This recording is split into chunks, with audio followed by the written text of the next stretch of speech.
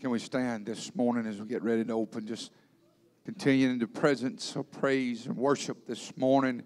Inviting the presence of the Lord in the place this morning. Let's just open up in prayer right now. So good to have everyone this morning. Father, we love you today, Jesus. God, we thank you, God, just for allowing us to come back and be in your house, God, once again, Lord, to gather and worship your holy name, Jesus. God, we ask you, God, to move right now, Lord. God, touch every heart, every soul, every individual, God, that's in here today, Lord. God, minister to the hurting. God, minister, God, to the lost. God, pour all wine in their wounds. God, we ask you, God, to move right now, Jesus. God, we give you all praise, honor, and glory in Jesus' name, Jesus' name. Come on, let's give the Lord a great big hand clap of praise. Let's worship together.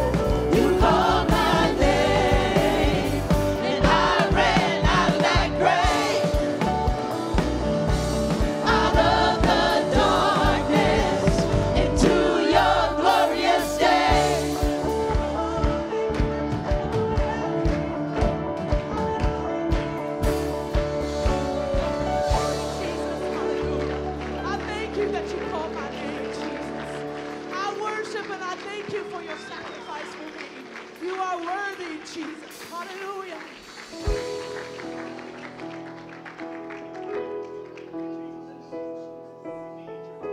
Most worthy, you're worthy of praise, exalted above all things, my God. You are my God. Your splendor and majesty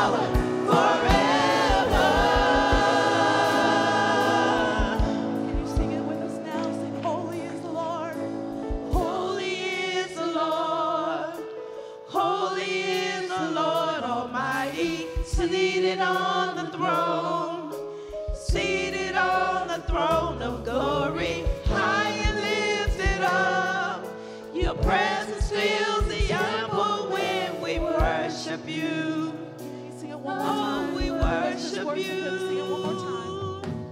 Holy is the Lord.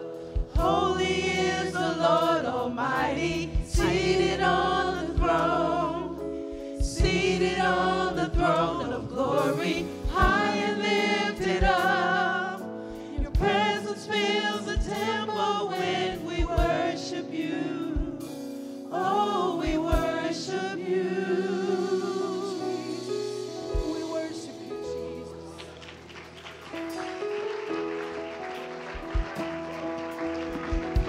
Oh, God. Oh, Lord, we worship you, Jesus. Come on, keep worshiping the Lord. Hallelujah, hallelujah. Come on. Hallelujah. We worship you, Lord Jesus. Worthy, worthy is the Lamb of God. Worthy is the Lord. Hallelujah, hallelujah, hallelujah. One of the verse said, creation points to the King. Creation points to the King, and the heavens cannot help but to sing. Amen to you, to our God. Amen. Aren't you glad that He's your God this morning? Amen. Mighty, mighty, mighty. You're sitting on the throne. You're high and lifted up.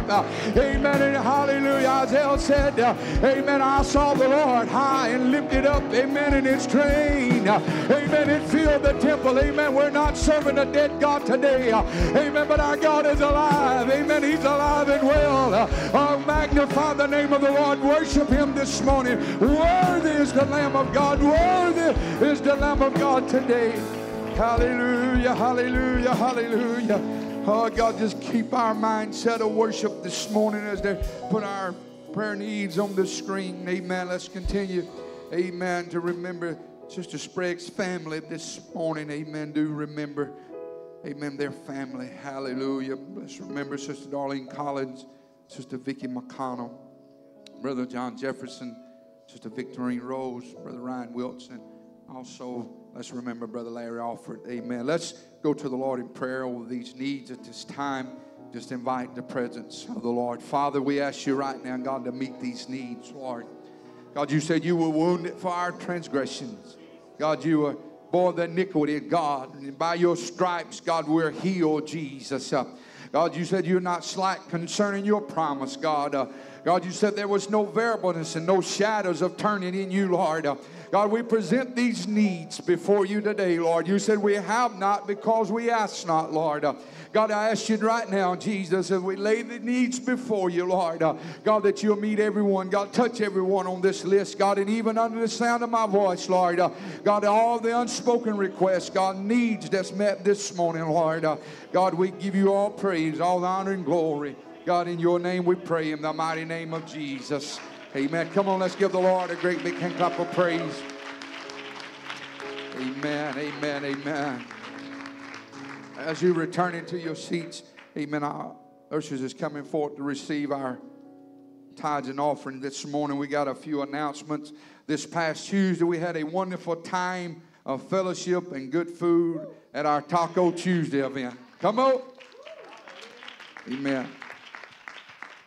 This week, we'll be at Taco Mama's on O'Shell Road beginning at 6 p.m. Come and join us. Taco Mama's this Tuesday, 6 p.m. Amen. Let's remember that.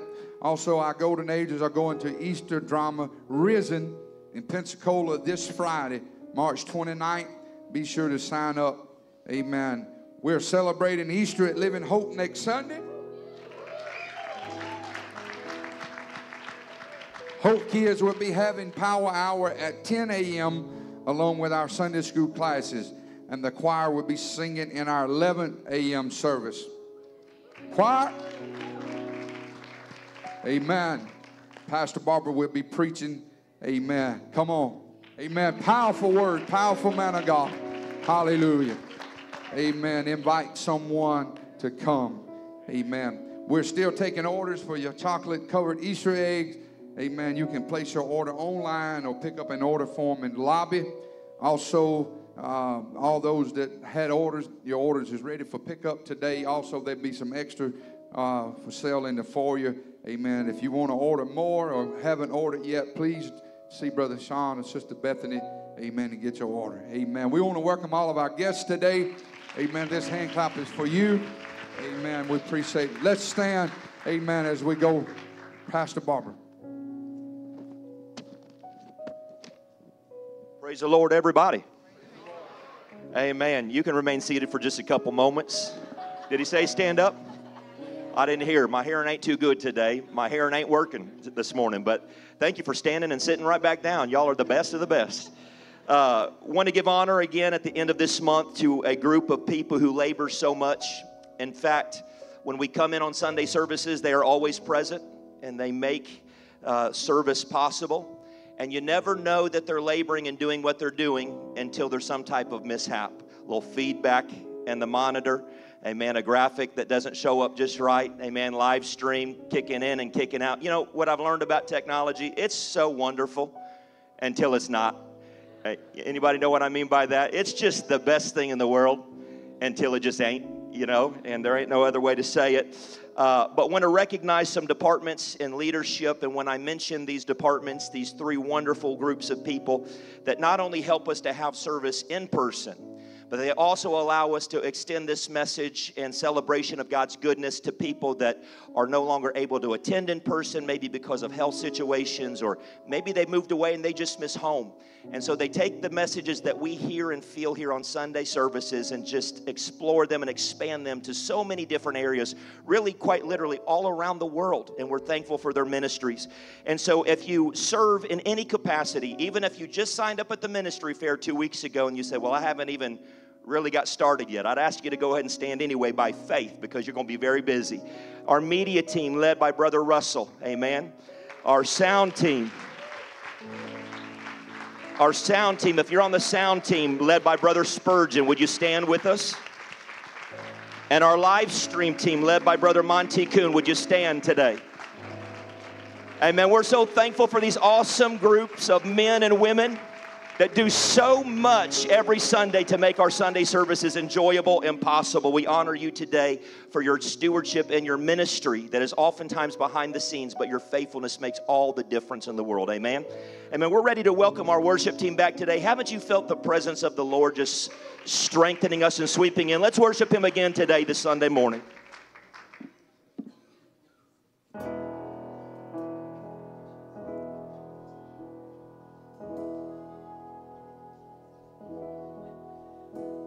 Someone needs to hear that's struggling with fear, afraid that God just won't come through. Oh, well, I'm here to tell you, God will not fail you. He did it for me, He will do it for you. All of my story, all for His glory. Hallelujah. This is my story. The God of glory lifted me out of my grave. Oh, praise His name. I've been changed. I'll never be the same. This is my story.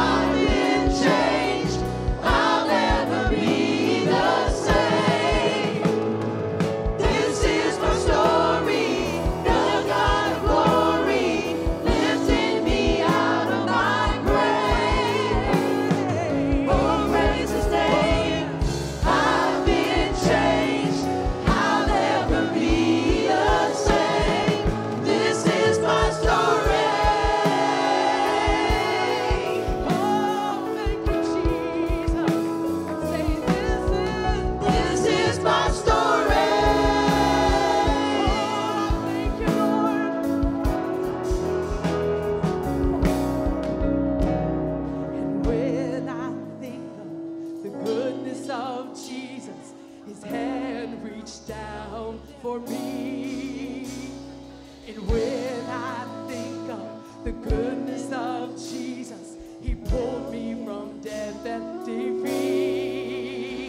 And when I think of the goodness of Jesus, how He brought me out. When I think of the goodness of Jesus, hallelujah. I'm saved, redeemed, washed in the blood. I've been set free. Oh, what a love. I'm saved, redeemed, washed in the blood. I've been set free. Oh, what a love. I'm saved, redeemed, washed in the blood. I've been set free. Oh, what a love. I'm saved, redeemed, washed in the blood. I've been set free. Oh, what a love. So we sing hallelujah, hallelujah, hallelujah,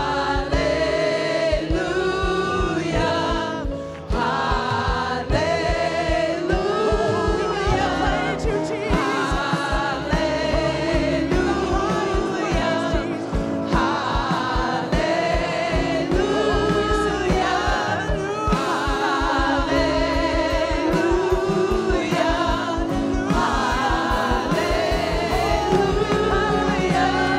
saved, redeemed, washed in the blood. I've been set free. Oh, what a love. I'm saved, redeemed, washed in the blood. I've been set free. Oh, what a love. I'm saved, redeemed, washed in the blood. I've been set free. Oh, what a love. I'm saved, redeemed, washed in the blood. I've been set free. Oh, what a love.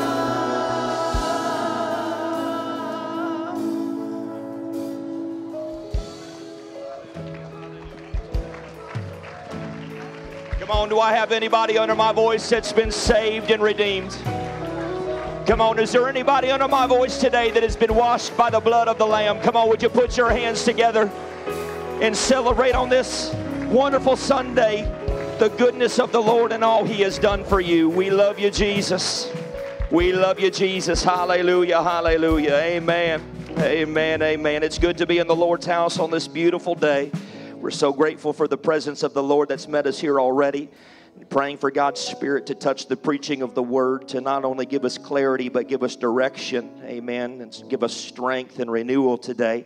As it has been announced, we are 1 week away from Easter Sunday. And we are so excited for the guests and visitors that we are anticipating their worship with us.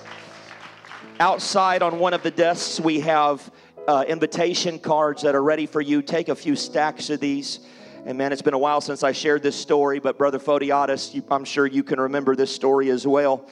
Brother Mooney shared that one time he got a call from somebody, and they said, could you please ask some of your members to not be passing out so many invitation cards? I can't recall if it was for Easter Sunday or not, but one person had the idea that they were going to take the invitation packets and unroll toilet paper, amen, in the commodes and the public facilities, and then roll it back up with invitations wrapped inside, so when somebody, invitations to church would start falling out. And they actually had somebody come to church from that. I don't know if that's good or bad, to be honest with you. And I'm not advocating that you roll these up, by the way. Please don't do that. I'm asking you not to. Please don't. But we want to make sure that everybody knows we're going to have a great and powerful service next Sunday. And this Sunday as well, we want people to come and be able to feel what we are so fortunate to feel on a weekly basis. Amen. I want to draw your attention to the Gospel of Luke chapter 4. We're going to read verses 16 through 20. As you're returning to your seats and opening your Bibles, I want to give honor and thanks to every person who came with us yesterday to labor for many, many hours to clean beautify and prepare the facilities, which is kingdom work. Amen. We want when people come to join us next Sunday for them to feel welcomed and that this is a place that cares, and we want it to be clean and to look well. And there are so many hands and feet and laborers. There's just too many to be able to announce today. And I thank you for those who were unable to make it with us. I know some said, I just physically can't. And I just asked those people that sent me those notes to say, hey, partner with us in prayer. You can partner with us in prayer. And so I know that yesterday there was many people that were interceding for our church service today as well as next Sunday. And what a worthy and wonderful thing. I thank you all for your many, many hours of sacrifice and giving to advance the kingdom of God. It's hard work. It's laborious work, amen, but it is worth it all. And I thank you. I give you honor today. Luke chapter 4, verses 16 through 20 says this, and he came to Nazareth, where he had been brought up, and as his custom was, he went to the synagogue on the Sabbath day. Amen. You know what Jesus did? He just went to church. All right? That's it. That was my whole message. Amen. Let's have altar call. He came to church. Amen. And as his custom was, he went into the synagogue on the Sabbath day and stood up to read. And there was delivered unto him the book of the prophet Isaiah. And he had opened the book. He found the place where it was written, the Spirit of the Lord is upon me, because he hath anointed me to preach the gospel to the poor. He hath sent me to heal the brokenhearted, to preach deliverance to the captives, and recovering of the sight to the blind, to set at liberty them that are bruised, to preach the acceptable year of the Lord. And then Jesus closed the book and gave it to the minister, and he sat down. And the eyes of them that were in the synagogues were fastened on him. I want to talk to you for a few moments today. If we can put our title slide up. Amen. About a change and transformation to a garment of praise and of worship. Amen. You can be seated today in the presence of the Lord. If Jesus read the word and was seated, I think we can too. Amen. Aren't you interested on some things that you have seen through the years? Things that we would say are in fashion. Amen. I'm glad to see some fashions come, and I'm glad to see some fashions go. You know what I'm talking about? You know what I'm saying? Let's just show a couple things that have come and have gone. Oh, my God Almighty. General Conference 1972, baby. It took 10 hours to get that hive filled with that many bees. All due respect, if you're rocking that today, you just keep doing you. You be blessed, and you are blessed and highly, highly favored. We can go to our next slide. Oh, boy, parachute pants. Now, this is where generations collided. I begged my mom for a pair of parachute pants all my childhood. You think I got any? I don't know if I did. I can't really recall any or not. But this was like, I hate to use this reference, but, you know, the MC Hammer. I mean, come on, somebody. Look at how cool those guys think they look. Here's the deal. When I see trends today, and then when I would teach at Indiana Bible College, these people come in and they got this new trendy thing they do. I'd tell them, I said, you know what? In 10 years, you're going to look at these pictures and think, well, I was the biggest idiot the world's ever. You're just going, short ties, big knots. Now it's skinny knots, skinny ties. I'm like, my God, you can't cover up your buttons that are about to burst with a little skinny tie like that. Let's go. Oh, here's one.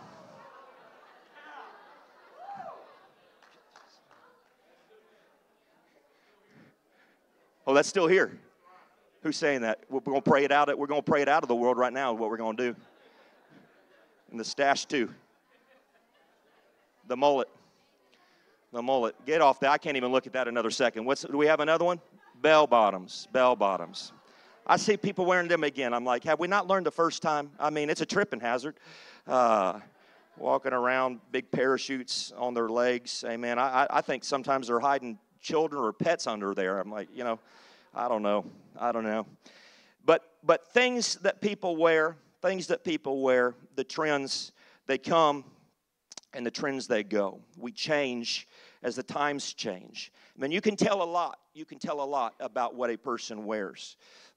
One of the great business networking sites that connects people together and looks for references and business insights wrote an article that said there's several things that you can glean from what a person wears when they come to an interview or into a business setting or to some type of setting where some type of decorum would be expected and anticipated. You can tell what type of person they are just by how well kept they present themselves to be. You can tell probably what type of job they're looking for. You can even tell, we know this to be true, you can tell even some things about a person like what type of music they listen to. Amen. Somebody who listens to some style of genre music, amen, is going to wear something traditionally a little bit different than somebody that wears something from like the punk rock genre or something, you know. They tend to present themselves a little differently. I found in study that there is even a marked and noticeable and designated difference and distinction in terms of how people conduct themselves based upon what they're wearing. Amen. For instance, one article that I read that was published by Harvard said that they had two types of control groups come and they were to complete the same task. Nothing different about it, same room, same instructions, everything. But they behaved differently based upon what they wore. They had one group come in just normal, every day, just casual clothing and conduct the task. But then there was a group of people that came and they were wearing doctor's garments, those big white coats. And even some of them had, I don't know the name of it, Sister Robertson, the stethoscope, is that it? Draped around their neck. And they performed the function magnitudes better than the other group because of just the instinctive nature of what happens based upon how they presented themselves. They came in with a higher degree of confidence because they were dressed as doctors. And so they felt like, I can do this task better than the other perhaps group could. Now in Scripture we see that people would wear things and it would have a tremendous impact upon their behavior. They would wear sackcloth and present themselves with ashes on their face in adornment during seasons of grief. Joseph had a coat that was designated for him, the coat of many colors, that was intended to show the favor that was placed upon his life. There were priestly garments afforded to people depending upon the type of ministry that they represented in the temple worship settings. They would wear different things based upon what they were supposed to be doing. Now in Isaiah 61, we begin to read some messianic prophecies of the Lord coming to save the church. And we're going to start with verse 1 and then we'll skip down to verse 3. But there are some wonderful promises just right out of the gate of Isaiah chapter 61. And it says this: the Spirit of God is upon me, because the Lord hath anointed me to preach good tidings unto the meek. Amen. He has sent me to bind up the brokenhearted, to proclaim liberty to the captives and the opening of the prison to them that are bound. These are the words spoken in the Gospel of Luke when Jesus stood up in his hometown and began to preach. He opened up the prophetic text and says, I am he who came to do all of these things. Can I give you some good news today? Why we come to church is that God has given us promise that he's going to give good news to the meek or those who are poor and broken in spirit. He's going to bind up sorrow to those who are brokenhearted because of grief or loss. He's going to free captives and give deliverance to those who are addicted. I wish I had somebody under my voice that had a little blood pumping through their vein and said, I'm grateful for the God who set captives free. I'm thankful for the Lord that didn't come to the proud or the boastful, but came to the meek and the broken in spirit. Amen. I read an interesting account recently of the mental anguish and distress upon the captains of the Titanic. Amen. When they're lowering those life rafts, knowing that they had gotten away with many of them, and so they were already at a deficit for the amount of lives that they could save. And those who were in authority and in control were given the very difficult task, knowing some people already out the gate are not going to survive this catastrophe. And then they were given the task, who survives and who dies? And even some of those people struggling to stay afloat in the water, crying out because they knew that there was vacancy left on the rowboats, beginning to cry out, and some of the captains had to decide, is it safe for us to go into the litany of people that are dying? They would capsize this boat, or do we think that we could save some? And if we save some, who do we save and who do we not save? What a horrible place to be. What a difficult season to find yourself in. But Scripture is saying this same thing to Jesus. Jesus, I know that some people are going to make it, but the Bible declares that some will not make it into the heavenlies. Who are you going to save, and who will yet remain? Who is going to make it up into glory, and who will not make their way into eternity with you? And he says, well, I'm going to make it very clear to you who I'm coming for. I'm not coming for the rich and braggadocious. I'm not coming for the self-righteous and those who pipe themselves up with flattery and glamour. I'm coming to the meek. I'm coming to the poor in spirit. I'm coming to the brokenhearted. I'm coming to the bound. I'm coming to the addicted. I'm coming to the afflicted. I'm coming to the person that everybody else has given up on. I'm coming to save the person that nobody will give any time nor credit nor credence to. That's who I am coming to save. In fact, he says it like this on the pen of James chapter 4 verse 6. He said, God resisteth the proud, but giveth grace unto the humble. Amen. But then the prophet begins to speak something that is unique. He uses language of attire to describe the attitude of those he is coming to save, and gives them this great promise. In verse 3 of Isaiah 61, it says this, I came to appoint unto them that mourn in Zion, to give them beauty for ashes, the oil for joy of mourning, the garment of praise for the spirit of heaviness, that they might be called trees of righteousness, the planting of the Lord, that he might be glorified. Now, let me just break already from my notes and say this. He came to comfort them that mourn in Zion. There's too many people that are mourning and wrestling with deep grief and despair, even up to the point of clinical depression in the body of Christ. Amen. Now, I think that it is physical as much as it is supernatural, but I think that there's a supernatural cure for even things that are biological. Amen. And I'm going to say this, I'm going to preach this, but it ain't going to fall on many ears that are going to clap and just amen me on this. But you can make a bigger giant out of anxiety and depression by constantly saying, I'm bound by trauma. Quit talking about the trauma and start talking about the one who can set the captives free. And I'm not saying that from a seat and position of lacking of empathy.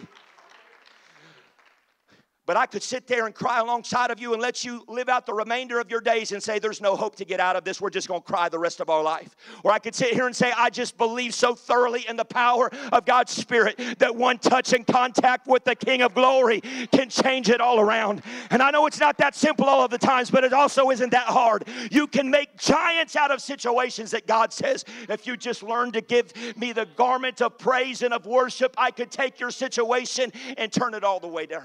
Turn it all the way around.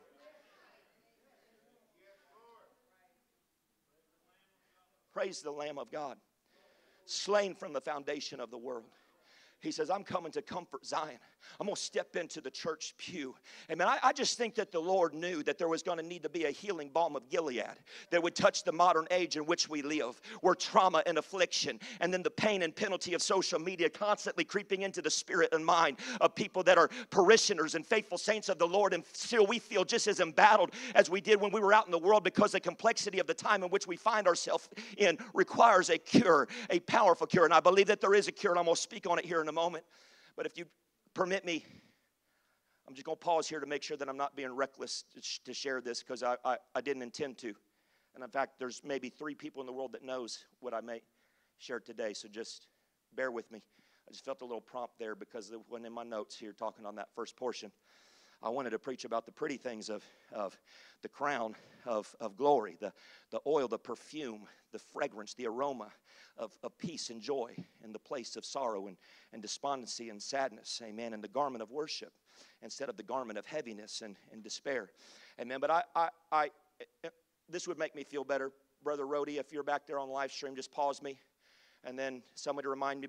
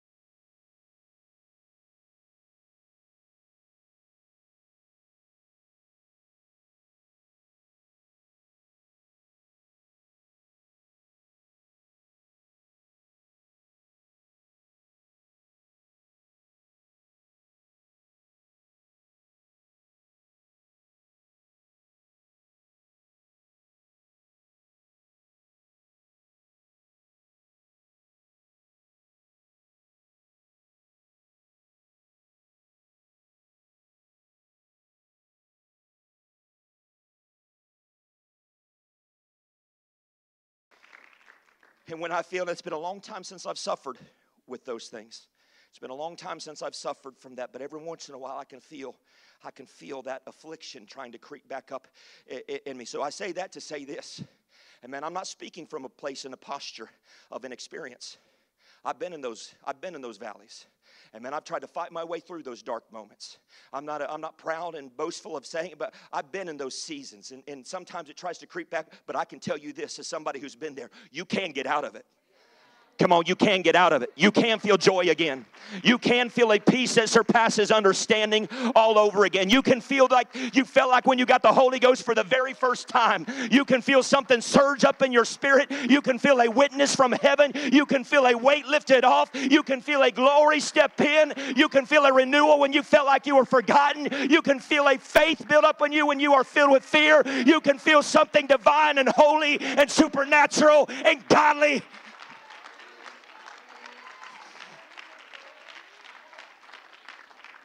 Yes, it is for you. And I'd be a fool if I sat here and said, we'll just cry in ashcloth and we'll just sit here and mourn and talk about our troubles. I'm not going to talk about my troubles anymore because God's just been so good to me that I can't exalt the pain and the penalty of circumstances that I found myself in. Okay, I got to teach. I'm done with that. Let's move forward. Amen. Video, thank you. I thought you were amen to me. I was like, oh man, this is going good. And it's the sound. Turn the sound back on. We're through it. Thank you. There's 3 things that the Lord says, I'm going to trade your garment. Take them bell bottoms off. Shave that mullet. Shouldn't have grown it to begin with. Says, I'm going to give you beauty for ashes. This is actually a crown. It's an adornment. It's a crown. It's a majestic thing that the Lord gives us. He says He's going to give us oil of joy for mourning to cover the scent of sorrow. He says He's going to give us a garment of praise for a spirit of heaviness, a total wardrobe change. Jesus is saying, I'm coming for a bride that has been beaten down, discouraged, and broken beyond measure. But when I come to adorn the church with a crown of beauty, the scent of joy, and a garment of worship, this promise is not only indicative of what is afforded to us in the church, but it's also directional, and that we should be adorned with beauty of the Spirit. Paul's letter to Timothy admonishes certain outward adornment and luxurious presentation of ourselves. He says, quit trying to brag on yourselves and make yourself look so glorious and wonderful. He said the adornment you should have should be a reflection of the beauty of your heart. Jesus admonishes the church and encourages them to be encouraged with what they wear and the degree that the decorum is carried out deliberately. He says this in Ephesians 5:27. He says the church should be like this. He said that He might present it to Himself a glorious church, not having spot or wrinkle or any such thing, but that it should be holy and without blemish. We're to put on as a church, amen, a wedding garment, and it's got to be spotless. It must be without blemish.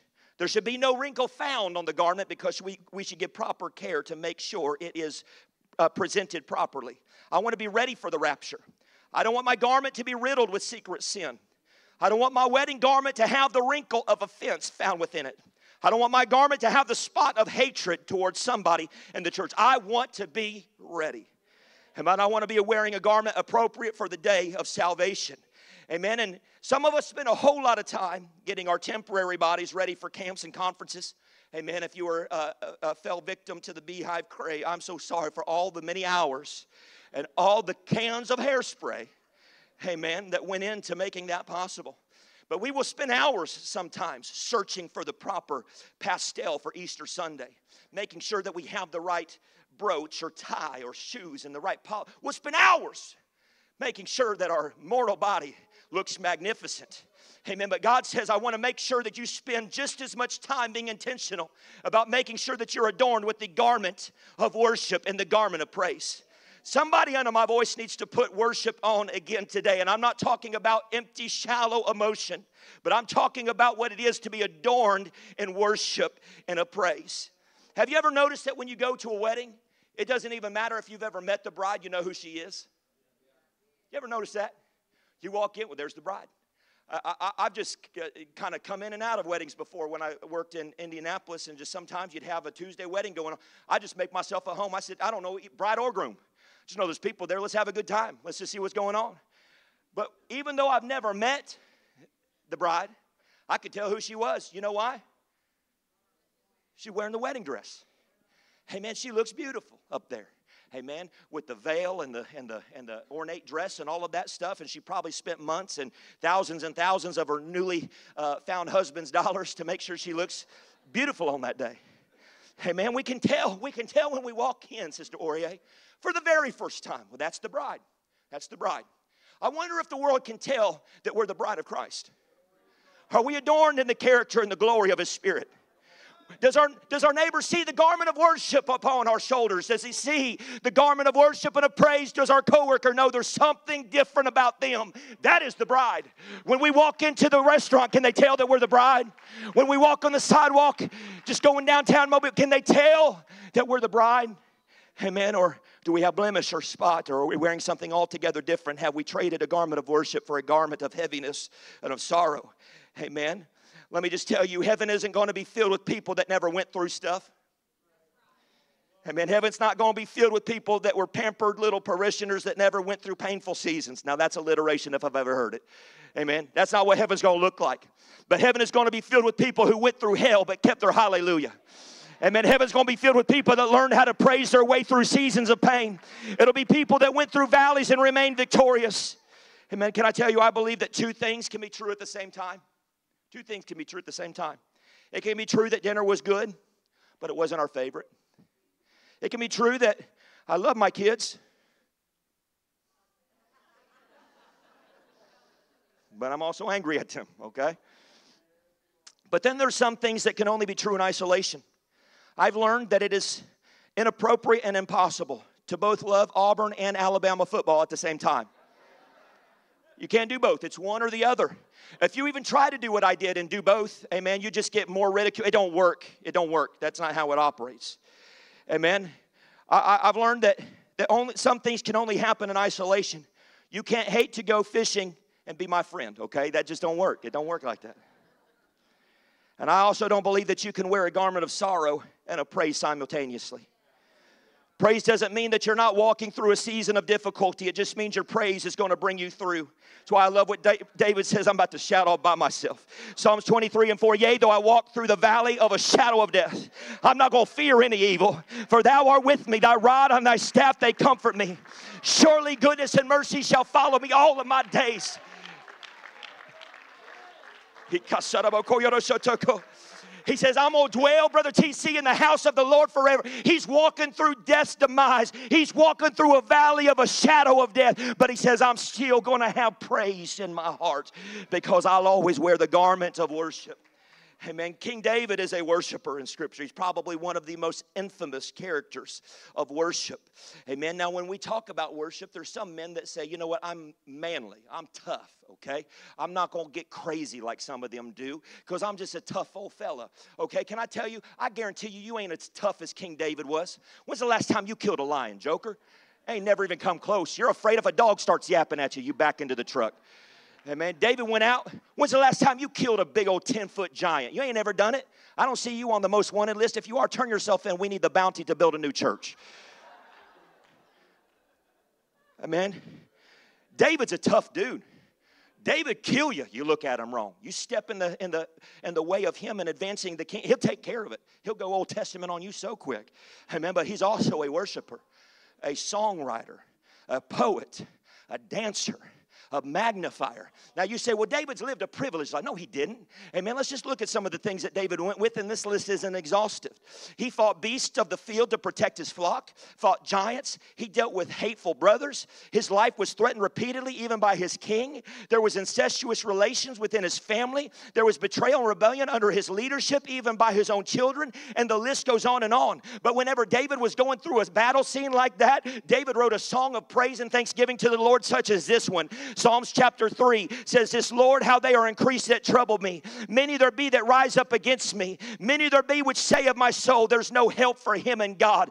But thou, O Lord, are a shield for me, my glory, and the lifter up of mine head. I need somebody today to get a spirit of David upon them and say, I came in heavy, but I'm going to leave released. I came in burdened, but I'm going to leave this place blessed. I came in afflicted, but I'm going to leave this place delivered because my God is so great and mighty. You want to know something about David? This will rock you. This will rock your world right here. Man, this is going to wake some of y'all up, okay? David was such a worshiper that I read one commentary that said they believe that David invented 2,000 plus musical instruments. 2,000 plus. I'm just trying to learn to play the tambourine on rhythm. Can't even do that. He made 2,000 musical instruments. And you know why he did? It's because David, when he was going through something, he'd begin to sing praises to the Lord, and he'd hear something inside of his mind and his spirit, and he'd say, I feel this sound that I want to give back to God, but I'm not sure how to make it, so I'm going to go ahead and whittle another flute or an oboe or make another drum, and I'm going to figure out how to make that sound that I feel inside. Amen. That's why that song that says, I got to praise, and I got to get it out. I got to pray. And I tell you, I used to hate that song because I felt like it was just to battle the drum of Pentecostals and get them frothing and bobby pins flying up into the ceiling. I'd be like, come on, let's sing something. I mean, this is just a hype song. But when I read that and I began to think about that song, I'm like, oh, no, it's not. I got to praise, Sister Victorine, and I got to get it out. I got to praise. I got to praise. You say, well, are you going through something, Brother Barber? Absolutely I am, and you ain't got to know about it, but I'm going to come in on this Sunday service and put hell on notice and say you're not going to define my worship and my praise because he's been so good to me. Amen. And David, his praise brought judgment and accusation to him. Amen. His dance, his shout was just a little too much. Hey, man, anybody ever seen somebody just get a little cray-cray in their worship and it makes people uncomfortable? Like, woo, Sister So-and-so felt it today. Old brother, he got it. He cut that rug right in half. Oh, my God, what? Brother Barber, I just don't worship like that. Okay, all right, good for you. That's all right. Amen. David says, the Bible says in 2 Samuel chapter 6, verses 20 and 21, that David returned to bless his household. Amen. He's returning the Ark of the Covenant back into its rightful place. And Michal, the daughter of Saul, came out to meet him. Now here right away there's distinction in heartbeat. There's distinction and direction. Because it doesn't call her David's wife, which she was. The title shifts. It's the daughter of Saul now because her heart has leaned away from her husband and the things of the Lord and has cleaved to the things of carnality. And so she says this to him, oh, how glorious was the king of Israel today. Ooh, you just shouted, so I bet you feel good about yourself. You uncovered himself today in the eyes of handmaids of his servants because he was wearing less clothes. He was still covered and modest, but he was wearing less clothes that would designate his role and function as kingship. And so she says, you have come and you have exposed yourself and your linen array and different things in the eyes of handmaids as the one of the vain fellows shamelessly uncovers himself. And David says, you got it all wrong, sis. I wasn't doing that for the handmaidens. I was doing that unto the Lord. I was doing that unto the Lord. Amen. Now, I'm not advocating for being insane or showy or self-aggrandizing in our worship experiences. I'm not suggesting we put on a show. I'm not saying that we should out-worship one another. I've been in settings where I've seen people in altars and one person will lay hands on the other, and then the person who just got prayed for lays hands on the person just prayed for them. It's like they're trying to out-prophesy one another, out-pray one another, like let's go back and forth. I'm not saying we should out-worship one another like, oh, Brother Caden came in with a new move today. I'm going to go have to work on that and outdo him the next Sunday. That's not what I'm saying. That's not what I'm saying. But I'm also saying that I do believe that we should have a worship spirit and experience in here that makes fleshly and carnal people uncomfortable. I want to make Michal mad. I want people to know how much I love the Lord. And I don't care who's comfortable or uncomfortable about it because God has saved me, healed me, touched me, blessed me, carried me, covered me, strengthened me. I'm almost done. Good news. I see the word closing in my notes. Good news. My close is kind of long, but we're there. We're getting there. We're getting there. I saw a sermon Brother Gaddy preached. He's one of my favorite preachers. I really enjoy hearing Brother Gaddy. And it was just a clip. And he was talking about how he went and was preaching a church in his district. And he went and he was preaching for this pastor. And he said that he was in the middle of the service. And he was just absolutely entrenched by the worship of this church. he said, man, it was just, he said it wasn't a super large church, but what they lacked for in size, they made up for in sincere and genuine worship, and people were shouting and praising. And he got through the service, and he was in the pastor's office following that revival night, and he said to the pastor, he's like, Pastor, you've got an incredible church of worshipers. And the pastor said to him, he said, well, you didn't even see our best worshiper tonight. And Brother Gaddy in the movie, he said he thought that was really, or in the video rather, he said he thought that was really funny because he said, I didn't know that we ranked worshipers. Like, here's an average worshiper. This one's okay, all right? But this one over here, they're a powerful worshiper. This one over here, they don't even know what they're doing, okay? He said, and so he was touched, and he was found it interesting, and he was preaching back at that church in a couple of days, and the pastor said, but our best worshiper is going to be here on Sunday. He said, well, I can't wait to see this best worshiper, whoever the best worshiper is. Now, just so you know, I don't rank worship here, so don't worry about am I the best or not. Am I the top 10? That's not how it works, for me at least. And so he came back, and he says, as soon as service starts, he said, I know who that is. That's the best worshiper. I know it now. It's very clear. That's the best worshiper. And he's shouting and praising and running the aisles and running around the church and just giving God the greatest praise that he can afford to him on that Sunday service. And then he saw on the side of the auditorium, over in the corner, like where this door would be, 2 4-year-old twin boys. And they were shouting and they were dancing. They both had little hankies in their hand, praising God and giving God they didn't really probably even entirely know what they were doing, but they're shouting in the presence of the Lord and magnifying God and praising him. Amen. And so he was not as captivated, Brother Gaddy, by the best worshiper of the church. His heart was fastened upon the 2 4-year-old twins that were worshiping so vividly in that service. And so he goes to the pastor's office after Sunday service, and they walk in, and he says, Pastor, I can tell you, I know who the best worshiper is in the church now. He says, oh, well, that's funny. Who do you think it is? And he described him. He said, that's our best worshiper. He said, well, I'm interested in knowing about those 2 little boys over there. And they had a little back and forth exchange. And finally he says, oh, you mean the 2 twins, the 4-year-old? Yes, that's who I'm looking for, Brother Gaddy. He said, what's their story? He said, well, I can tell you their story. He said, those are the twin boys of the best worshiper in the church, because the boys saw Daddy worshiping. And so they said, if Daddy's going to get down, I'm going to get down too. I know what Dad's going through. I've heard the stress in his voice. I know the affliction that he's going through. But I still see Dad come in on Sunday service and worship God to the best of his ability. And if Daddy's going to do it, I'm going to do it too.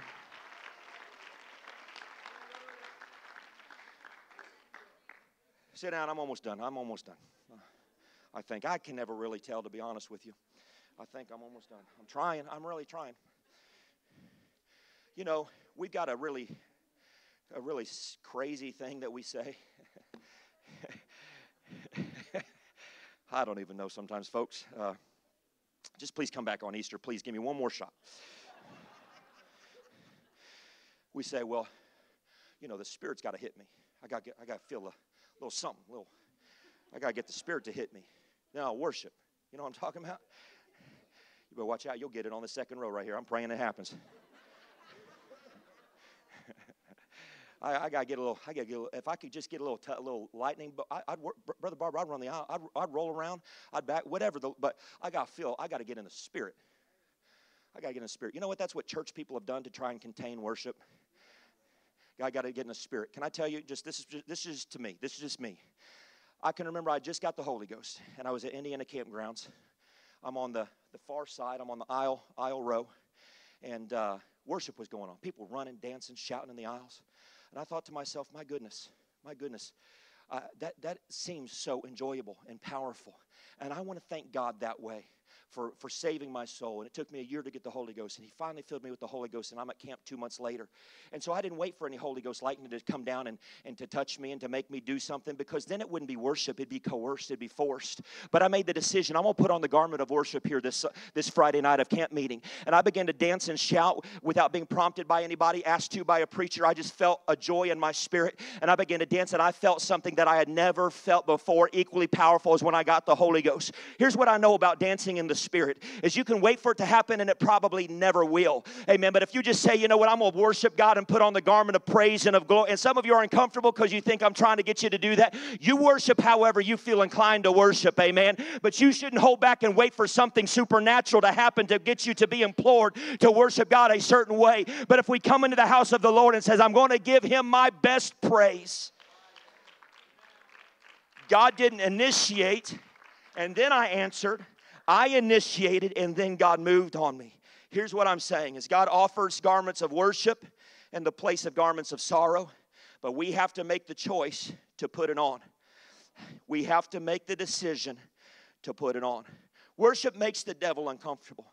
And what I found is that in life's most difficult seasons, worship is what keeps the devil's advance away. The devil does everything he can to try to stop people from praising God, and I believe the devil shrieks when he hears the praises of God's people lifted into the heavenlies. But he delights when he silences the praises of God's people. Amen. We focus when we preach, and I have preached so many times on prodigals. We focus on the wayward son, the one who left and came to himself in a pig pen and made his journey back home. But the story of the prodigal son is really the story of the prodigal sons.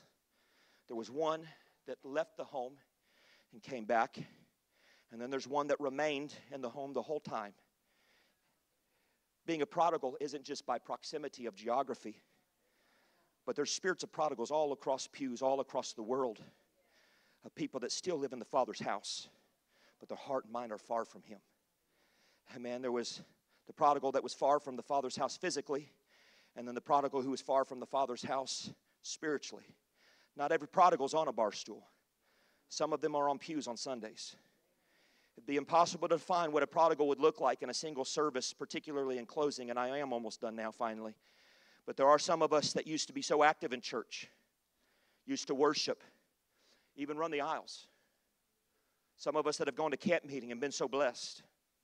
But it's years ago. Some of us who used to serve and never miss a prayer meeting, and now we talk about the former years like they are dead, gone, and unable to be retrieved. One person told me one time, Brother Barber, I used to do all of these things in the church. I used to be on fire for God. I used to run and shout. I know I look stoic now, but you didn't see me before. But I've seen too much. I've just seen too many things. I've seen too much hypocrisy. Seen too much sinfulness by people that are supposed to be Christian. Amen. I've seen too much carnality, too much fake Christians that I just don't do those things anymore because I've seen too much. You know what's funny about that? Is that's the same phrase that I use for the way that I worship. I've seen too much. I've just seen too much. I can't sit through a Sunday service and just allow myself to be bold. I've seen too much. Oh yeah, I've seen hypocrisy and sinfulness on the pew. I've seen all of those things too. But I'm going to tell you something that I've seen even more. When I've seen blinded eyes open, I can't silence my praise.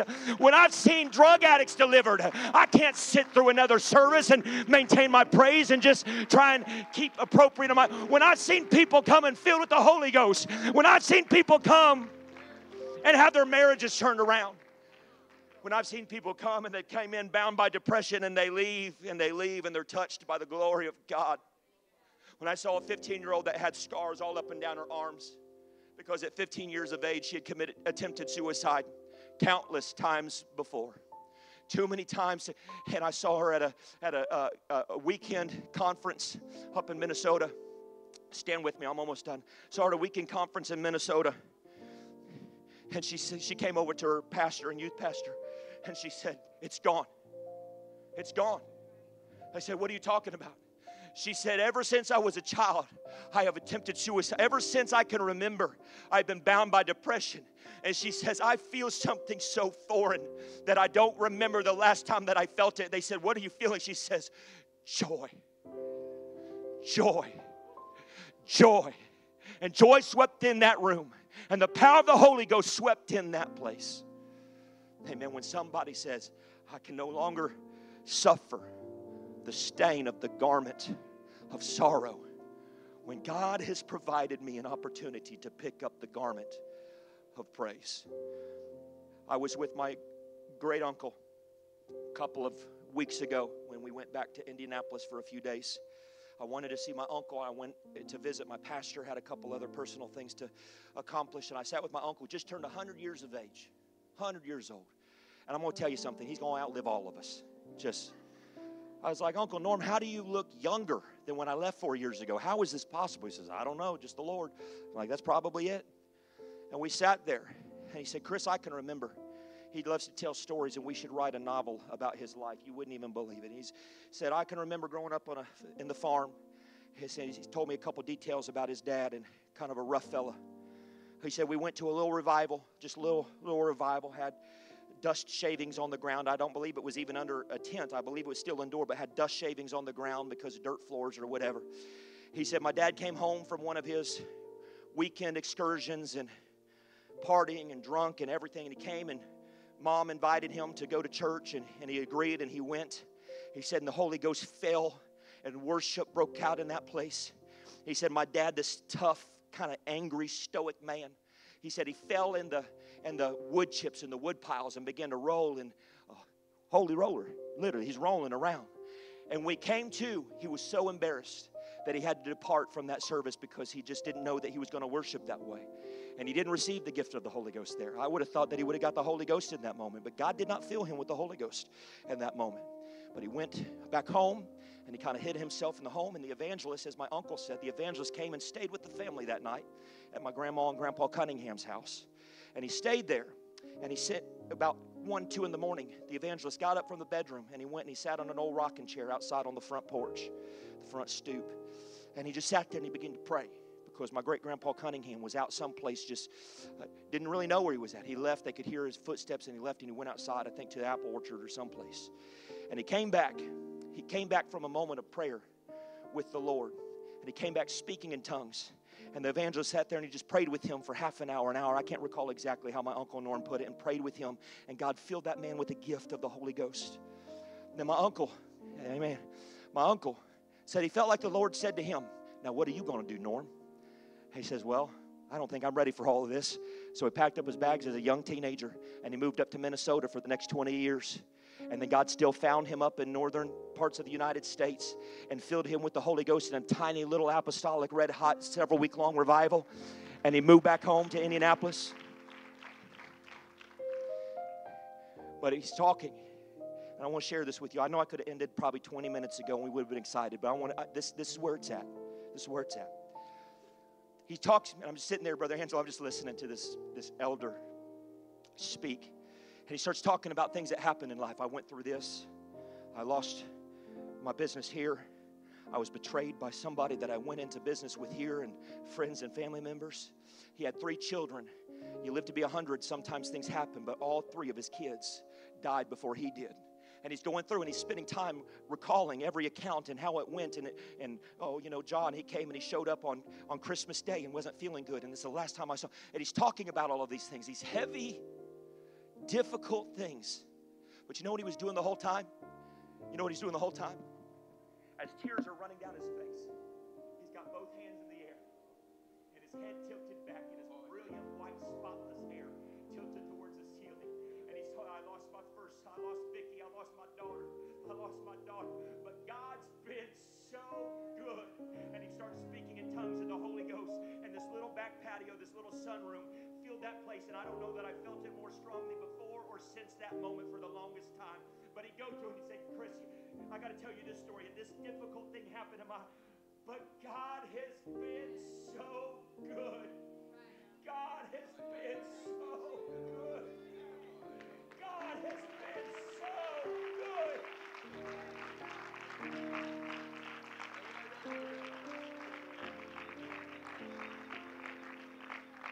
I'm preaching to somebody that might feel like you're on the pathway to prodigal but staying in the Father's house. When's the last time that you just put aside dismay and say, God, you've been good to me? When's the last time that you quit coming to church and said, I'm not going to focus on the things that have been done wrong. I'm not going to focus on the things that have hurt me. I'm not going to focus on the things that I wish was done differently. But I'm going to come into the house of the Lord and I'm going to praise God because he's been so good. This would be a good I want the garment of worship in my life. I need the garment of praise to touch my soul. I need the garment of praise to touch my heart today. I need the garment of joy to touch my life today. I need the garment of power and peace to touch my life today. Because I've been so bound by the garment of heaviness that I'm willing to trade it for the garment of joy. Come on, these altars are open wherever you want to feel inclined to touch the glory of God, wherever you feel inclined to touch the glory of God today. Amen. The garment of joy, of peace, and of glory is here for you. I'm talking to a wife that's been fighting for your marriage. Come on, put on the garment of joy. God's got your back. I'm talking to a daddy that's trying to make ends meet and not sure how to do it. Come on, would you lay aside the garment of sorrow and pick up the garment of praise and of worship today? I'm talking to somebody that's been wrestling with discouragement and despair, disease and sickness for so long, or maybe somebody that you're standing in the gap for. Amen. I know that you're going through so much crisis and turmoil. Amen. But you can pick up the garment of joy today because it's a promise that is afforded for you. Come on, one more time. Come on, let's come and just experience the power and the presence of the Holy Ghost.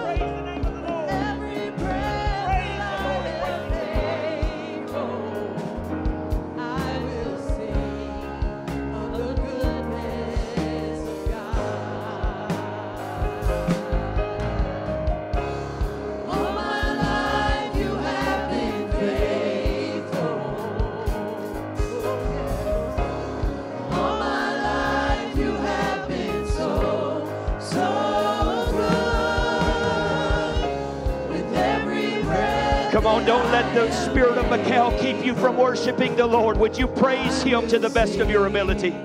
Come on, would you yield your life to Him all over again? Come on, the Spirit of glory is in this place.